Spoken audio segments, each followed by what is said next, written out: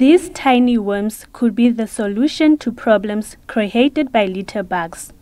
Despite plastic being an efficient tool for consumers, if not properly recycled, it is very harmful to the environment. This young scientist, Luc Delport, conceptualized an idea of ending the global plastic pollution problem using worms that are sometimes used as fishing bait. Delport says his project was inspired by his love for wildlife. My project is about how mealworms are able to decompose plastic using enzymes in their gut.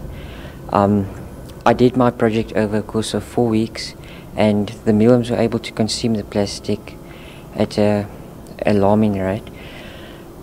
I did it with polystyrene and polyethylene, and the polystyrene was consumed at a better rate. After doing my project, I observed that this can be used in the real world. Meanwhile, another learner from the province bagged a silver medal for her bioplastic project in the engineering category. Katie Governor created plastic that is environmentally friendly using cornstarch and gelatin. This is different from normal plastic, which uses non-renewable resources such as natural gas and oil. The manufacturing process of ordinary plastic also releases harmful greenhouse gases that contribute to climate change. I developed bioplastic. So bioplastic essentially breaks down in the environment without harming the environment. So this combats all the negative effects of normal plastic that we have seen. Grace Moyo created a solution to something that was giving her a headache. The grade 10 learner came up with a swimming cap that does not tear or slip off when taking laps in the pool. She also received a silver medal in the engineering category. I created a swimming cap, and basically what led to the motivation behind this research project was that I noticed that swimming caps weren't inclusive, especially in my school. We often swim during PE lessons, and swimming caps either break and then you have to swim with no swimming cap, or they slip off while you're swimming in the pool and then your hair gets wet. So that means you have to go throughout the whole school day with wet hair.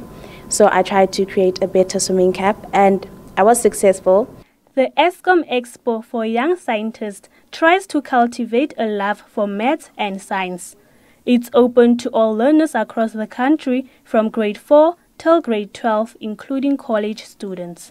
Our aim is to develop young talent in the form of scientists and researchers.